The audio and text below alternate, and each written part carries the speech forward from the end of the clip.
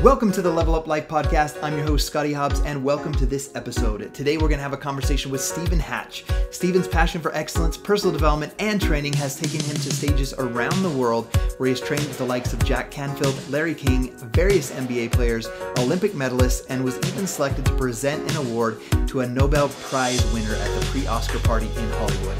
After a successful 9-year real estate career, which included a year's service as a local association president, Stephen moved into an international marketing company as a senior executive. During his 6 years as key executive with that company, the company grew to levels that ranked it well within the top 100 marketing companies in the world, with sales in over 50 countries. Some of his other accomplishments include a U.S. patent, author of a book, multiple international photo awards, including magazine covers and displays at a movie premiere in Broadway and Hollywood, and several personal roles in local TV commercials, radio, and billboards. Stephen, welcome to the show. Oh, Scottie, thank you. By the way, super privileged and honored that you would think of me and include me on such a great topic. I love what you've done with this effort to go out and share just some inspiring, great leadership principles, things about family and God. Hats off to you. Great job. So thank you so much for inviting me to be a part of it. Name's Stephen Hatch. I was born and raised in Southeast Idaho, spent the majority of my life here. I'm a father of 7 kids. My last one was a kind of a Christmas surprise. I was almost 50. My wife was 48. So he's now 6 years old, and we have come to adore and love him. And what a blessing that's been to our family. But yeah, 6 kids. I have 3 grandkids about the same age as my little boy as well, which is kind of fun and interesting. But that's a major piece of my life is family. That really is one of the core pieces. I start with my relationship with God, then family, then everything else kind of falls into place. I love that. Thinking about you, I wanted to have you on here because of your devotion to your family, but I also know you've accomplished some, big things throughout your career and done some pretty incredible things. And speaking of family, I remember when I first started my business as a complete stranger at that time, you reached out to me and wanted to do some video work with me. And one thing that stuck out to me is you brought one of your kids with you to do that work. So you were working, but you brought your kid with you and involved your kid in that work. And that was a good example to me in the beginning of my career. Thanks. I remember that time. That was that was actually really fun. In fact, Scottie, you and I go back a long ways that we hadn't crossed paths, but we have a family connection that goes back. Your grandfather was a neighbor of mine, Bill, and adore him to this day. I just have so many great memories of him. Your dad was a little bit older than I, but you come from such a great family. But yeah, that day that we reached out and had that conversation about doing a little video together, it was because I was admiring the growth and the path that you had been on. Probably a year or 2 prior to that, maybe even 3, I was doing a photo shoot and your wife was one of the models. I don't know if you even remember this story either. I didn't remember that, but now that you're saying it, I recall her telling me that. Yeah. So it was fun to meet her and start to get a little bit of your family story through her, and to see where you've come from in those past days to where you are now is just so inspiring to me as well. So I appreciate that. Thank you. Speaking of growing up near my grandparents, just to kind of play off of that conversation, my grandpa, I don't think I've ever really talked about this on the podcast, but he worked for Ford when he was younger, and then he went off and started his own auto mechanic business where he, fixed cars in his garage. I just remember seeing him as a kid. I would see him interact with clients, and he was just such a friendly, interactive, funny guy that was trustworthy. And so he built a great business for himself where he could work from his own home. And so he was always an inspiration to me as I was growing up. Yeah. And likewise, every time. So my dad owned an auto parts store as well when I was growing up. So I had the privilege of delivering parts to Bill, both when he was at Ford and when he moved to his home and worked out of his garage. But every time I got that call, a lot of people in that industry are not fun to deliver parts to. Yeah. But Bill was always great. He always took a little time to connect with you. Hey, how you doing? Thanks for bringing that. He always brought a smile to your face, and you always left a better person because you were around him. That's awesome. I appreciate you sharing that. My dad's going to enjoy listening to this and reminiscing back on that as well. For sure. So talk to me a little bit about your career and your path and what what you've gone through. Like, where did your career start? What things have you done? Oh, I have a really diverse background, Yeah, and it's been kind of a growth struggle through many kind of different things. But I'll kind of start where I'm now. And I honestly, I hate talking about myself, but so that it just gives some context to the rest of our discussion. I yeah, think it may empower some principles that we'll end up talking about at some point. So I've walked the red carpet at Hollywood at a pre-Oscar party. I presented on stage. I gave an award to a Nobel laureate. I've shared the speaking stage. In fact, I've spoken on stages in over 25 countries around the world. I'm currently running $1 billion real estate company right here in Southeast Idaho. I've authored books. I'm an international award-winning photographer. Um, I've just had so many privileges that have just landed on the table in front of me because of who I associated with great parents who instilled in me a desire to become more, connecting with God and allowing Him to be in my life and lead me. And the list honestly could go on and on and on. When I sit down, when you ask me for a bio, I'm scrambling trying to pull something together. And when I look at that list, I become very humble and grateful and blown away because it looks so unreal. Serious. I've taught on 20 on stages in over 25 countries around. I'm just a Southeast Idaho guy, right? I'm the CEO of $1 billion company. It's the people I have the privilege of working with and the trust that they put back in me, but that we get to work together.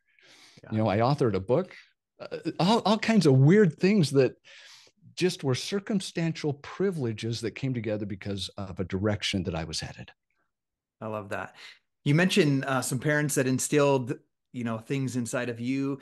Tell me, like, as a kid, what did you imagine your life looking like? What did you imagine doing with your Mm. life for work and your future? I'm really grateful. My parents, dad owned his own business since I was a little kid. I think I started pushing a broom when I was about 6 or 7 years old at his auto shop, and had the privilege of working with him. And one of the principles he always taught me, he said, "Son, take care of the client, and the money will take care of itself." And that was such brilliant instruction and principles for me. When I got into real estate years and years later, I would never look at, hey, I'm going to get paid this much in commission. I always just took care of the people. And then someday a check showed up and it's like, oh, cool, this is great. But living in that mindset of always taking care of the other people, you never cut corners. You always do the right thing. And the principle that really landed, so money is important. It helps fund our lives and allows us to become or express ourselves more fully who we truly are. Yeah. And having that ability to express ourselves more fully, whether it's service, charitable work, et cetera, money is important. So there is that time that you got to watch that. But if you can base your interaction with people, your service with other people, just from a love and concern and a caring for other people, it all comes around. And it has spoiled me very, very well. I think I've done better off financially because I put others first, because that level of trust and repeat business coming back is real and it's huge. Yeah, that makes sense. Listening to you talk about that, you mentioned you don't cut corners and do the best you can to serve your client. I think I see just too often just on social media. I don't know how much you are on social media, but I just see people like do this, like, and it will make things easier. You don't have to do the work. And I just get the the worst feeling. I'm like, no, you got to put in the work. You got to serve the client. You got to work on yourself. There's no just shortcut and things are going to happen more automatically or whatever. Right. Oh, you hit a personal story right between the eyes. So 3 weeks ago, you remember Paige Ann. She's the one that sang on American Idol and finished in the Yes. top 20. She's right here from Southeast Idaho. Brilliant girl, brilliant voice. Her mother works at our office. 3 weeks ago, I had a dream that I took voice lessons from her. Okay. and that I sang a duet with her, The Prayer by Celine Dion, and I'm going to forget his name, but just a beautiful emotional prayer. And I woke up and I was inspired. Well, her mom called the next day and I'm like, hey, this has to be connected. And so I told her, I said, hey, I had a dream about singing with your daughter, and it was the prayer. And she's all, oh, I've always wanted my daughter to sing that song. And so she said, you got to go and do it. Take a lesson from her and let's sing a song. And I'd always thought I had a pretty decent singing voice. Okay. Yeah. So I show up for this lesson and we sit down and we put it on, and we start singing it together. And when I get to a certain octave, I go falsetto. Okay, falsetto is you have that hop over into the falsetto kind of a thing. And she stops me and she's like, okay, I got to teach you how to sing mixed voice. And Scottie, you probably understand what that means, being a musician and everything. There's this ability that you can skip the falsetto and have this strength and this really strong voice at the higher registers.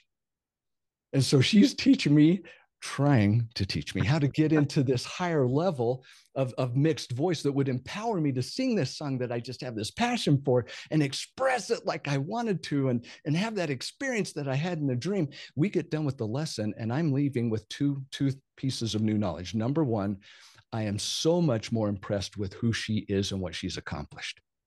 Oh my goodness, amazing.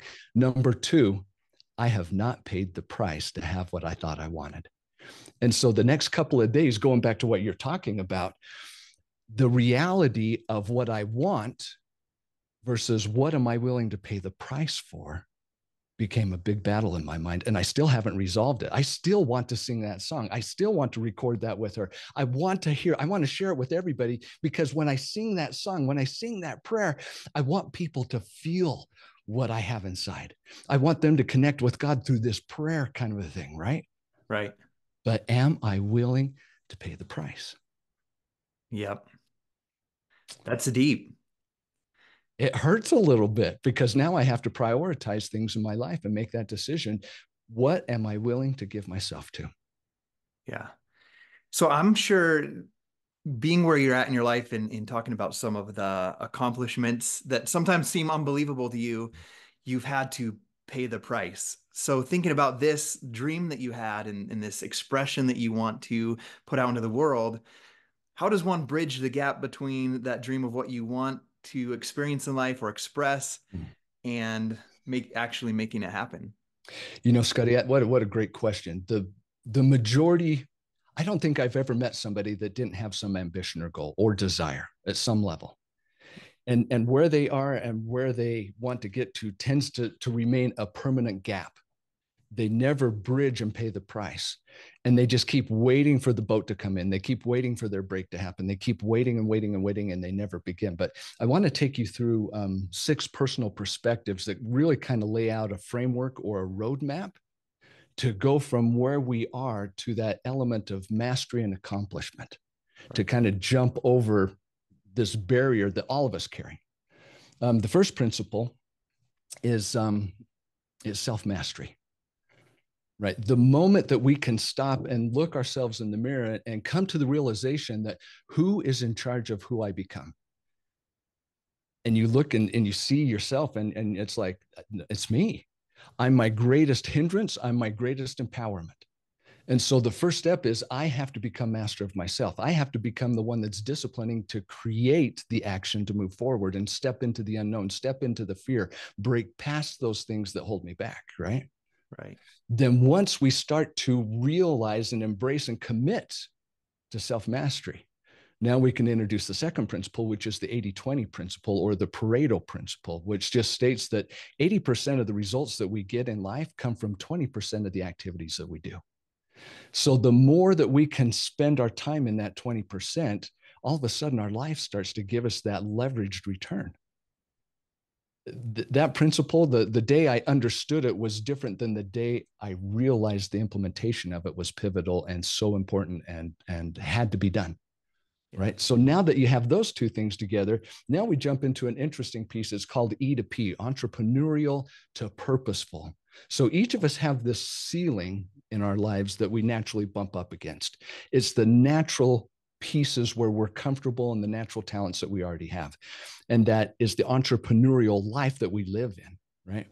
And as we look at that, we see the other side of it. We see people who have gone past that, who reside on the other side of it. And we desire to be there, and we finally get enough courage to try it. We push through that level and get to the other side, and we are so uncomfortable. We feel so out of place. We feel so vulnerable that what do? We go back, right? We go back to the safety, and we consign ourselves to, this is my life. This is where I can reside because that's where I'm comfortable and safe. But then again, we read a great book. We listen to a great podcast. We go to church. The Spirit speaks to us and tells us there's so much more in our lives. And all of a sudden we see the other side of that break again.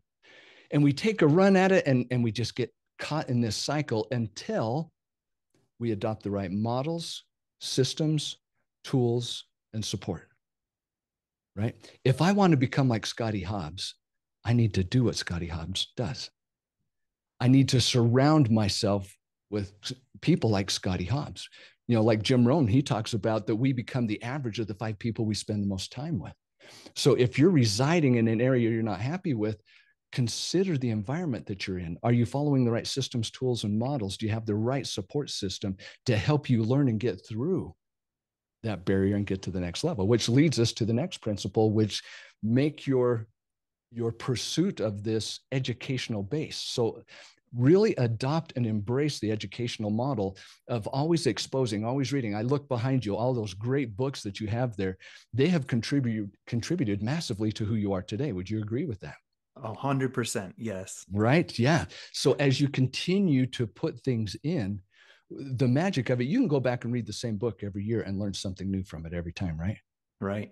It's that you've grown and you've seen a new place that you need some knowledge. It was in the book before. That's one of the things I love about the scriptures, right? The more you read it, the more you grow, the more is unfolded to you, and the more you learn and become. Yeah. Yeah. So making education an important cycle of your life that you keep going back to again and again. Then the next one is remove your limiting beliefs. Limiting beliefs are the chains that hold us back, right? We have to be able to step away and just abandon those limiting beliefs. And how do you do that? Education, right? Reading books, reading success stories of other people that have broken through, associating with great people who have already broken through, mentoring with people who have already broken through.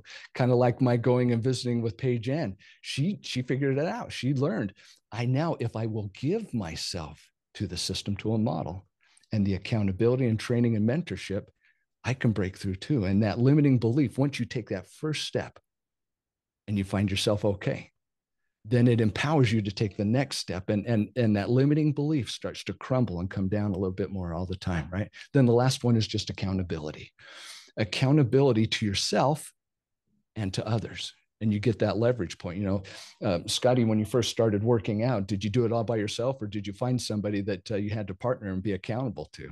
Yeah. I was working at my job, and me and the guy in the same office every day, we would check in with each other about the soda, about the Gardettos Yeah. from the pop from the machine. Right. We held each other accountable. Yeah. Yeah. And that gave you the strength when you were weak to do the activity.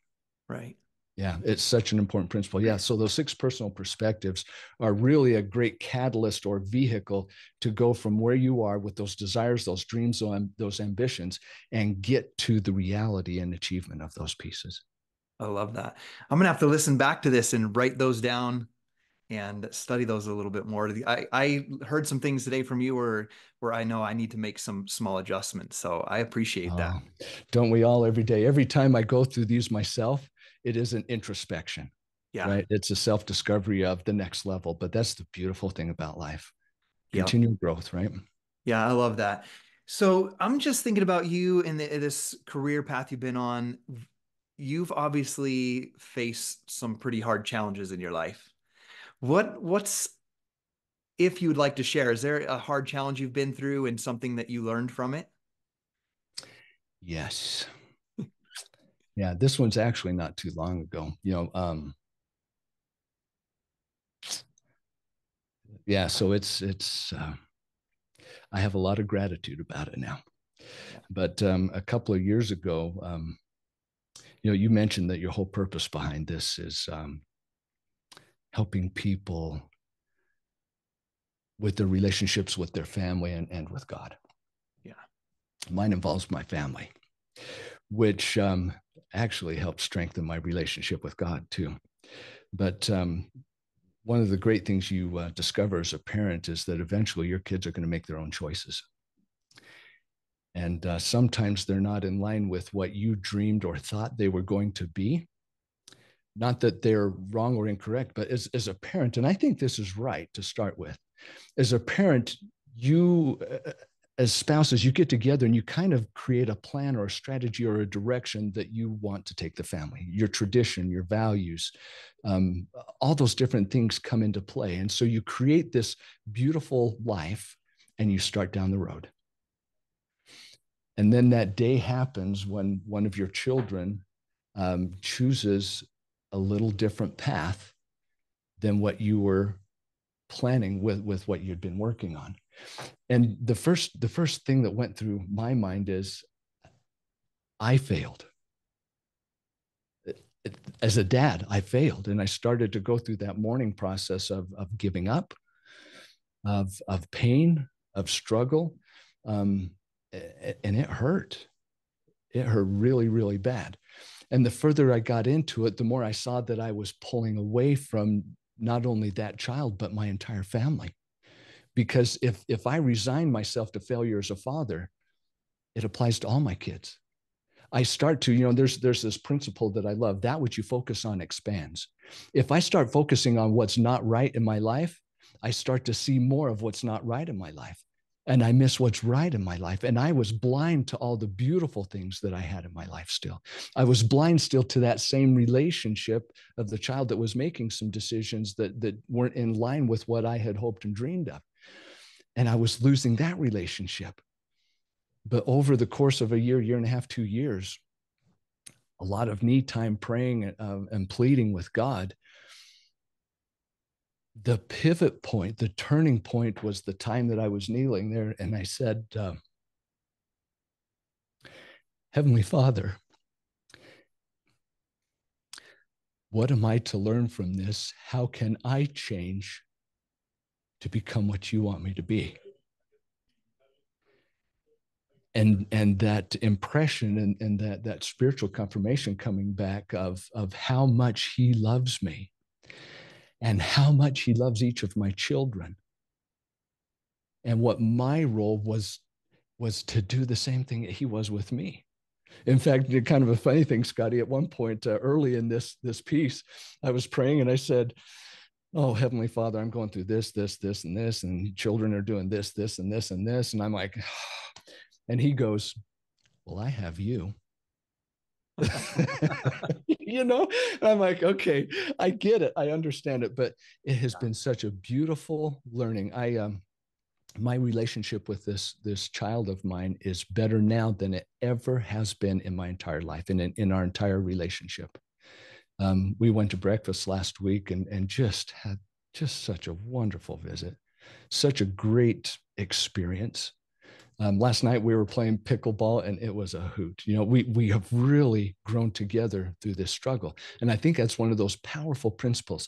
The moment we can step outside of ourselves as we're struggling, going through that major pain, and start to ask questions, what can I learn from this? How can I lose the pride of me and allow God into my life so that I can become more? That I can become his completely, that I can become an instrument in his hands to do his work even with my own family. That's beautiful. Thank you for opening up and sharing that with us. Now, so that's an amazing example inside of your family. And as you were thinking about that, I was thinking about my 5 kids and they're growing up as well. And so I had the chills. And I think sometimes when someone shares a struggle or something they're going through, it opens up more relatability between people, and openness, and feel like you're not alone in all things, right? Thinking about that same concept in business, have you, being a CEO of a billion-dollar company right now, do you ever see that same concept inside of your work where there's some sort of challenge or where you get focused on the wrong thing versus the good things that are going on, and how do you manage that? Right. No, that's another great question for sure. Um, the business that I'm in is really kind of really unique. Yeah. I'm the CEO of this billion-dollar company, but it's made up of a bunch of independent people who make their own decisions as to when they're going to be working and everything else. So my roles and responsibility are kind of about creating the vehicle for these people to succeed in, and working hand in hand with them to make that vehicle very nimble and successful and great. So as these struggles come up, they tend to resolve around communication, miscommunication specifically. Yeah. And so being able to learn how to communicate effectively really becomes important. But on the other side of it, even when you communicate perfectly, we can be misunderstood. And so being able to go back and put stuff together becomes a very, very important skill set.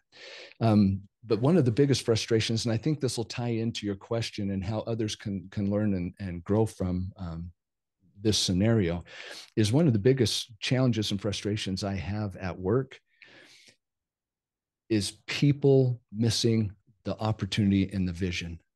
Me being able to look into who they are and see their potential, their capability, capacity, ability to achieve, and them not allowing themselves to believe it, them not allowing me to pour myself into them not allowing me to give them a skill set and practice with them and help them master it so that they can become what I see in them. But on the other side, those that come in and they're teachable and they're humble and are willing, just glorious and just really, really, really good. But another key piece is also the people that I'm surrounded with. The Agent Leadership Council, which is a bunch of real estate agents that I work with that are high producers, anytime I sit down with them and have a conversation, it is gold. It is just so good. The other staff members that I have the privilege of working with, they are so selfless, so contributing, so united, so unified that there's nothing that we can't accomplish. It is just so beautiful. So a lot of these problems start to go away or become smaller, or we're able to navigate them because of the people I've surrounded myself with, and also the principles that we make our decisions off of. So having that mission statement of who we are, like this morning, my CFO came into the office and said, "Hey, this scenario came up. Here's the two options that we have." And we sat and we broke it down to what are the base principles that we're making this decision off of. There's an obvious decision to make with it, but let's review our mission statement and what we stand for and measure it against it. Does it fit what we stand for, the principles and values that we are as a company? And it was fun to see that they connected. But just to reconnect to that really can help as you navigate the difficult things in business and life. That's awesome. So I love that that you base the decision that came in, the obstacle that came in off of a predetermined mission statement and clarity about what you guys stand for. Yeah. So I got a question. You're dealing with growing your company, working with multiple other people. I love you made me think about the book Think and Grow Rich by Napoleon Hill, about the importance of having a mastermind, having great people that you surround yourself with, and the magic that happens with that. That's kind of what I heard from you as you were talking about these incredible people that you work with. As you are navigating running this business and having a family with multiple kids and grandkids, how do you maintain some sort of balance? Are you ever overwhelmed? 100%. Yep. Okay. In fact, that reminds me of a question. I was interviewing one of our top agents, actually two of our top agents here about 2 years ago. And I asked one of them the question. I said, on a scale of 1 to 10, and this is an agent that is just really delivering top quality value and really having a great career, earning $1 million plus annually and providing that quality of service. And so I asked him the question. I said, on a scale of 1 to 10, 10 being your life is out of control and 1 is I'm a master of it, where are you on the chaos value? And he said 14, 15, kind of a thing, you know. And we had some younger agents that they looked up to this individual, and they were just kind of like, you feel out of control. And then the other agent, I asked the same question. He goes, oh, I'm so much better than he is. You know, I think I'm only an 11, you know. And so it illustrated an interesting point, and that is balance in life is really a difficult pursuit. And honestly, I don't know if we ever achieve it, but what I think, and this is a key word in my life that I've really been focusing a lot on the last 6 months or so. And I'll share an experience that kind of illustrates it. Moments. Life is comprised of moments. And the little moments are the ones that really make the biggest deal in our life. You know, when we're making a job change, we're considering somebody we're going to marry, we really slow the boat down and we evaluate everything before we make a decision on that, right? But the small moments are the ones that compile to create the life that we have. And here's an example. I have a lot of dreams and ambitions that I still have not achieved yet. Pursuits and things that I'm after. And a lot of times the time that I can do that is when I'm at home, because here at the office, I'm pretty focused on what I got to get done here. Yeah. So at night, you know, after dinner, we clean up the dishes. You may find me sitting at my computer doing some stuff, trying to move one of these other projects forward. I have that 6-year-old boy. And he would come up to me, Dad, can you play with me? And my answer would be, as soon as I finish this project, I would love to, right? But something happened, and I don't remember what the catalyst was, but I remember making a decision that I am not going to miss that moment again. And so last night, I'm working on a project, and I get this little tug on my shirt sleeve. And I turn down, and here's these big, beautiful eyes just staring at me. And he said, Dad, can you play with me? And my new moment mantra is yes. I don't care what I'm doing on the computer right now. I have prioritized him and that moment over what's on my screen. That project that I'm trying to accomplish to get my dream and ambition fulfilled, right, is not more important than that moment with my son, getting down on the floor as a 56-year-old playing with Legos. You know, that is my moment. That is my purpose. That is my calling. That is where I can have the biggest impact. And so starting to stop and recognize those little moments and valuing and investing in them at the same level that I considered my wife when I'm dating.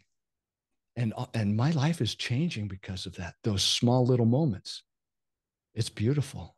Yeah, that is beautiful. I'm going to have to adopt some new mantras as well. You know, I always talk with, as I'm mentoring people, talking about, you know, having pockets of time and being where you are, and having communication with your wife or your spouse and your kids about, you know, because I work from my home. I'm not in an office, so I have to communicate. Daddy's working right now. Daddy's not working right now. But there's sometimes when we're dealing with, maybe issues with vacation rentals or problems.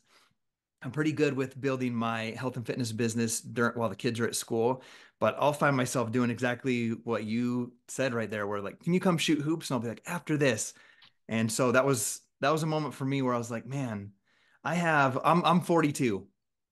I got 25 years till the normal retirement age to build investment property stuff and work on problems. And he's 11. I got 7 years maybe of him in my home. So I love that example that you shared with me. So I can take more of those moments. So thank you for that. Oh, pleasure. Yeah. So Stephen, what are you most passionate about in life? Like, we're here on this earth, and what are you most passionate about? What brings you the most joy and passion? It's going to connect back to God. I truly feel that my role is to help others find Him, and I've had just some beautiful opportunities come over the years that I get to share those moments with people who are struggling and haven't found Him and have not invited Him to be a part of their lives. I remember working with one individual who had never prayed in their life. And as we were just discovering goals and ambitions in life, I love to, when I sit down and talk with somebody, I like to go through the life wheel where you rate yourself on the different aspects of life, you know, your financial, your spiritual, your physical, your emotional, all those different aspects of your life. We rank them because I'm a big believer that who you are in your life today is because of everything in that wheel. And if you're soft or not strong in one of those, it will affect the other areas. So as you grow all of those, it empowers you to become more fulfilled and joyful in life, and be more productive in your focuses of the different pieces. So I'm visiting with this individual, and we talk about the spiritual aspect, and she was like, I don't know what you're talking about. And so I asked if she was okay exploring spirituality. And we did. And she discovered God and invited him into her life. And still, when I'll run into her, she'll mention from time to time that, you know, yeah, I was talking with God and we're working through this and stuff like that. And that brings me so much joy. I love to see people grow, not only spiritually, emotionally, physically, financially, every aspect of their life. As they grow, those are major, major paydays for me. If I can have my dream in life, Scottie, is I want to change people's lives and get no credit for it. I want to be this anonymous person that just happened just to come through somebody's life, blessed them in some way because I was an instrument in God's hands. And they became great and they accomplished something, and they discovered who they were. And then there's this weird piece of me that would love to even be forgotten completely that I was even a part of that, but that they are different. Yeah, I love that. I have to share an example with you. I know you said that you want to have that impact on somebody and then kind of not realize that it was them that did that. I don't even know what training it was. We were at a church training once in the church building here, and you were teaching something where you were giving an example of how to make friends with somebody. Like you walked in the door and you like introduced yourself to the people in the front row and were just teaching the kids, I believe it was the kids, on how to make friends and connect with other people. And it may sound weird because we don't know each other personally that much, but I'm very naturally introverted. We built an incredible business, but I accredit it to my just as a child, I was or a teenager, I'm someone that would come home from school, sit in my room, and just play guitar for 8 hours. So I got good at guitar. I would skate in my backyard, but a lot of things were by myself. I would just focus on a talent or a skill until I mastered it. And so when I started business, I could sit in my office and not talk to anybody and just master the skill of email marketing, SEO, websites, messaging and connecting with people like online, but not face to face. And I was an adult. I was maybe 38. I can't remember what age I was when I went to that, but I had a moment there where I was like, I want to be like Steven. I want to be somebody that can have that type of energy, come in and meet and talk to somebody. And I set a goal at that time. I go to a local gym here that I would go in every day and just meet one person. And it was from that church training that you did for the youth. So you played a big role in me in my late 30s becoming more socially not so introverted and more friendly to people in the gym and not walk in with my AirPods and not smile at anybody and just stay focused on my work. So I appreciate that you did for me. Thanks. That means a lot to me. Let me throw one back to you. Halloween over at Sneak Easy, Yes. ran into you first time in years, probably, right? Yeah. And we had a conversation, a couple of conversations over there, and I want to give you a compliment of what I felt as we're engaging and just visiting. What I felt was your love of God. It was so pure. It was so wonderful. I felt like I was basking in the sunshine on a glorious beach. It was so dominant and prevalent, and I was inspired by that moment. And I thought, I want people to feel like that around me. like how I'm feeling around Scottie right now, that I can feel his love and God's love through him. It was beautiful. And I actually, I apologize. I didn't share that with you sooner because it was impactful. Well, thank you for sharing that. I appreciate that. Man, this is the conversation. I'm loving this conversation and having a great time. I'm like, after this is over, I want to connect with you some more and I think we can learn a lot from each other. Deal. So I got another question for you. Let's say you meet somebody, whether it's in your business or that comes into your life. I kind of understand the impact that you want to have on them and leave that mark on them, even without them knowing. But if someone were to ask you, like, hey, I want to take my life to the next level, whether it's spiritually, in their family relationships, or in a business, what advice would you give them?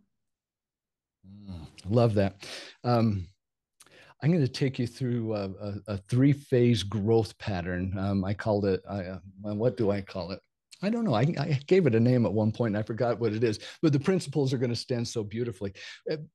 As human beings, we pursue this moment of joy. We try to find this fulfillment in life. And when you start out at the bare minimum level, you boil it down to needs. If your needs are not being met, if you don't have food on the table, if you don't have a shelter that you're living in, if you don't have love in your life, when your needs are not met, that becomes the consuming thought and drive and ambition in your life is to get that basic need fulfilled. And so once those needs are fulfilled and you're kind of like, okay, I'm existing now. You start looking around because existing doesn't bring you that element of satisfaction, joy, and fulfillment in life, right? And so you start looking around at everything else. And what does the world teach us gives you that joy and everything else? It's money, fame, and fortune, right? Mhm. So now we start pursuing these wants in life, hoping and dreaming that it's going to fulfill that void that we're pursuing, this drive that all of us have in our lives, trying to achieve that satisfaction and fulfillment in life. And we start acquiring things. We get the new bike. We get the new iPhone. We get the whatever the media is telling us is going to give that satisfaction to us, only to find that it brings momentary pleasure. And we still have that void. And now the next level is one that your grandfather was so great at. And my grandfather, the same thing. And that is legacy. All of a sudden, as you move from needs to wants to legacy, a legacy is you're creating a better world for people around you. You're serving and loving other people. And the fascinating thing about this is needs is focusing on who? Yourself. It's me. Yeah. Wants is focusing on who? Me Also again. yourself. Yeah. Yeah. And I'm not saying either one of those are bad. Needs so important to have taken care of, right? Mhm. Is there anything wrong with having some of your wants? No, I don't think so at all. In fact, having a lot of wants can actually empower you as you move into the legacy piece as well. When you start focusing on the needs of others, when you start loving and serving other people and taking care of them, all of a sudden you start to feel fulfilled. You start to find your life and it becomes awesome. Years ago, I was unemployed living down in Salt Lake, and it was all pity me, life is awful, life is atrocious. A neighbor of mine across the street was going through open heart surgery, and he didn't have any family in the area. And I thought, well, I'm unemployed. I might as well go up to the hospital and at least just sit with his wife while he's in surgery because no family. Yeah. So I'm sitting up there and I'm still a little bit consumed with myself and my circumstances and situation of being unemployed. And it puts a lot of stress on a family when you're unemployed. And the moment came when he was out of surgery and in the recovery room. The nurse comes out and says, hey, you can come back and see him now. And I'm thinking just the wife is going to go back. But they said, oh, yeah, why don't you come too? And I'm all, oh, yeah. We go back there, and this is a big Tongan guy, 350 pounds. And, if you've spent any time around the Islanders, they are all love, just so heart expressive. We walk in and he has the tube down his throat, so he can't speak or anything, but he sees me. And as I get close enough, he sticks his hand out and he grabs my hand. And through his eyes, the way he communicated with me, it was as clear as if he spoke. Thank you for being here. And my life changed right then. It was no longer a burden to be there supporting and loving them. I was no longer consumed by the circumstances I had put myself in. And after several more hours, there were some other neighbors that came up, and I decided to go home. And as I'm driving home, I offered this prayer. And I said, man, this is turning into a cry fest. Sorry. That's all And right. I said, Heavenly Father, thank you so much for this privilege of experiencing this moment with this family. And clearly in my mind came the words, inasmuch as ye have done it unto one of the least of these, ye have done it unto me. And I had known that scripture since I was a little kid, but I never understood it until that moment. And it changed my world. You know, as we step into that moment of legacy where we are losing ourselves and helping other people, all of a sudden we find ourselves. And here just a couple of weeks ago, I was talking about the same principle with a group of people, and they were talking about, well, yeah, I can't wait for that moment of when I have enough money that I can, you know, find somebody and send them to college, or pay off somebody's house or pay their mortgage or whatever. And then we stopped and then had a deeper discussion and said, yeah, but what can we do right now? There's so many things that are cheap to free that why not master the principle of service and legacy and then add to it as you're empowered with resources. Oh, and it was such a great discussion. But yeah, Yeah. needs, wants, legacy. I was going to ask you, how do you take yourself from needs and wants into that legacy step, but you just beautifully transition into how to do that just with what you can, just like your moment in your story of sitting with this man Yeah. in that moment. And we Yeah. all have that opportunity and that ability. Right. Yeah. You know, as you say a prayer in the morning, just ask God, say, I need somebody to serve and love today. You know who it is that I need. Put us in our paths together at this point and help me recognize that moment. Oh, every day you'll just have a gift just handed to Yeah. you. I've had multiple experiences in my life where I pray for something, sometimes desperately praying for something in my life where you feel like you're at the end, whether it be in family or whatever.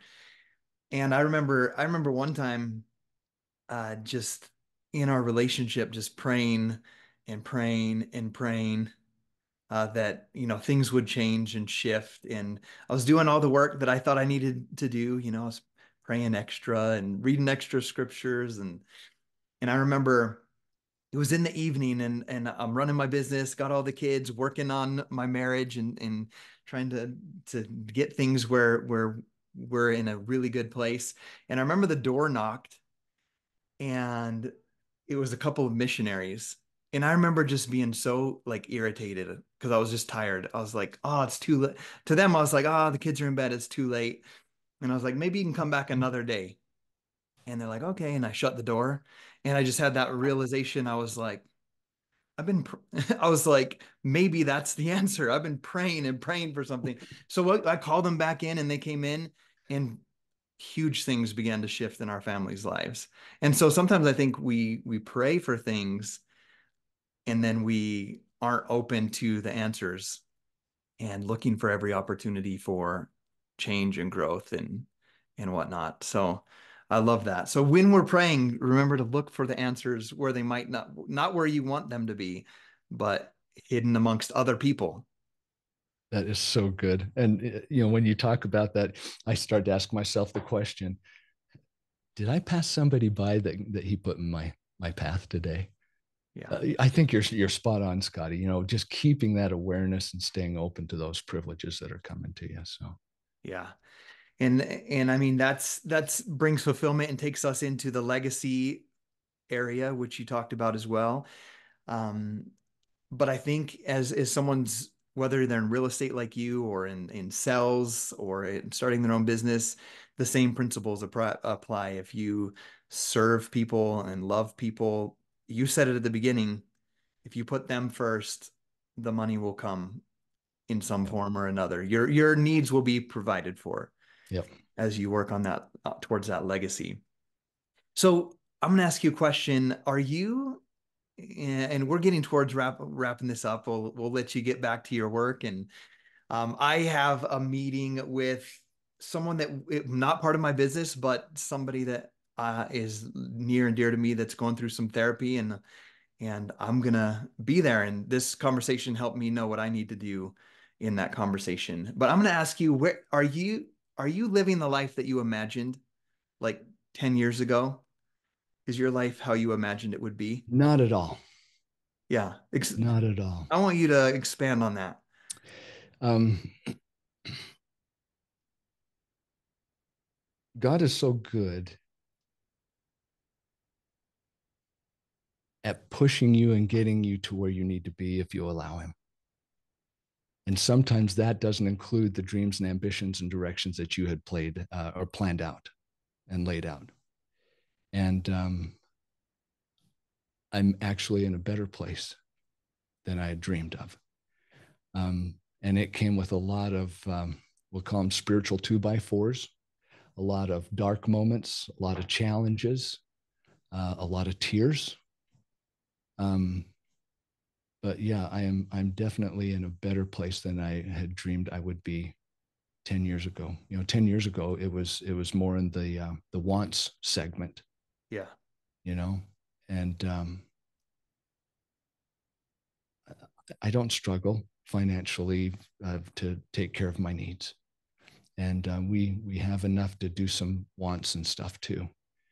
But to have, oh, I can't believe I'm going to say this out loud, but to have those struggles and those trials is more valuable than any dollar. And I hate to say that, but who I am becoming because of that, Yeah. it fills my heart with a lot of gratitude, a lot of gratitude. And I know it's not done. God's good enough at times to give you a little foresight that I'm not done with you yet. Yeah. We're still so young. He's got a lot of work to do with us. Yeah, exactly. I love that you share that. And this is something I've never even talked about, even as mentoring people in my business or on my social media. I tend to share a lot of things, but you sharing that and that question and the way that you answered that just so authentically makes me kind of want to share kind of something where I'm at as well. So there became a point in my business where I set this huge financial goal, and we got there. And but I was a mess. I was working a lot of hours. I was playing music in bars with lots of drinking and craziness going on, and not spending very much time with my family. And I still was setting business goals, and I had business goals to double that number of where we had gotten to. And then God got in my face about how I needed to change, you know? And I had this moment. I think I've shared this with a few close people, but I was just similar to the missionaries knocking on the door. I was praying for my marriage. My wife had left me, and I was trying to run this business and have kids. And I remember just on the floor for hours in the bathroom in the dark, just crying. Like I don't know how I got to this place or to this point, and just asking for help. And I was still not willing to change some things yet. There was things I didn't want to change. And I remember, I don't know if I fell asleep or a personal vision, but I remember uh, feeling like I had died, like I had passed on to the other side, and I was standing before God.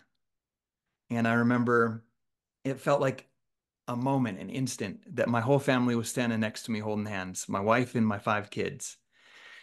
And he showed my whole life to my family and things that I had not taken care of in my life. And I was embarrassed. And they were able to pass on to this more beautiful life, and I was not with them. I didn't have the opportunity to go with them. So that forced me to make some big changes. And I remember coming out and talking to my wife through some things. And I mean, I had a big business retreat with 200 people and multiple houses, like coming up a few days later. And I had to call them and be like, I can't be there. I'm working on I got to work on some things with my family, and I got to be to my daughter's dance recital that I was going to skip, like all these big things, and made some huge shifts. And we're, we're it's been probably 7, almost 8 years since that time, and we're in the most beautiful place now, relationship wise, and relationship with the kids. And like right before this, I was at my kids, you know, lots of things I could do in my business, but I was at his thing where he was a blacksmith and gave a presentation, and just things are so beautiful in my life. Uh, but my income, instead of growing to 2 times what it was, is half of what it was before. But I'm so much more happy and peaceful and in love with life and my wife and my kids and the future. So I know this is an interview of you, but you made me want to share that with you. So sometimes you just have to have those moments where you, you like realize, okay, what is my legacy? Like, how can I move forward? Right. And Scottie, the thing I really love that you emphasize so well, your story just really illustrates it so well, is that principle that when you put God first, everything else is better. Yeah. Everything else is better and more fulfilling, and you go back and you look at that time of your life and you're pursuing some of those things, trying to get that joy and rush out of life. You can look at every aspect of your life is better when you put God first. Yeah. Even when you look at how the world defines some things, if you go on a vacation to a beautiful location, if God is first, it'll be a better vacation. When you're having a romantic evening with your spouse and you put God first, it is more fulfilling, more joyful, more everything than if you don't. The principle is so brilliantly perfect and awesome. You put God first and you watch the miracles of everything else in your life. Yes. And the miracles of your life. That's one of the things my wife was, now we're talking about. We were talking about some current struggles in the economy and in the business and vacation rentals and in sale, everything, just with everything. And and I'm so grateful to have a great wife, was just like, I believe if we keep doing what we're doing, growing ourselves, putting God first in our family, her words exactly last night were, God will deliver. Yeah. And deliver, we don't know exactly what that means, but we will be good and we will be happy and growing, I guess. Yeah. Yeah. So true. Well, Love it. I want to ask you one last question, Stephen, before I let you go. Where do you see yourself in the next 5 to 10 years? What do you want to do? Mm. That's a really interesting question, Scottie. I used to have a more clear direction and Yeah. plan, but over the past few years, as I've been humbly been educated from heaven, I'm a little more open right now and have not really defined that out there clearly, like I have pieces in the past. Yes, I have some things written down and have some specific goals, and I'm moving a certain direction, but I'm a little bit more open to the concept of direction from heaven. And it kind of reminds me of a quote that made such a big impact on me that I had to memorize it. My kids, my wife and kids were reading a book called Joan of Arc. A fascinating story about a 16, 17-year-old girl back in the mid 1400s in France. And she felt she was called of God to liberate her people. It was during the Hundred Years' War. And so she was able to gain the king's trust, lead the army to liberate some key areas of France that were very important. She became very famous in their culture. But eventually she was captured and burned at the stake. But before they burned her, they gave her last rites. And this book, it may or may not be accurate, but the concept is just so profound. In the book, she makes this quote. She says, "Every man gives his life for what he believes. Every woman gives her life for what she believes. Sometimes people believe in little or nothing, and yet they give their lives to that little or nothing. One life is all we have to live, and we live it as we believe in living it, and then it is gone. But to surrender what you are and live without belief is more terrible than dying, even more terrible than dying young." It's an amazing quote, right? And it makes you stop and evaluate your own life and look at it and say, what am I giving my life to? Because my daily activities dictate my beliefs. And so, kind of having that mindset of what am I giving my life to? And going back to the experience you shared, the day that I stand before God and I'm accountable for the life that I lived, for my family, for the lives that I impacted, will I be able to give him the report that I desire to give him in my heart?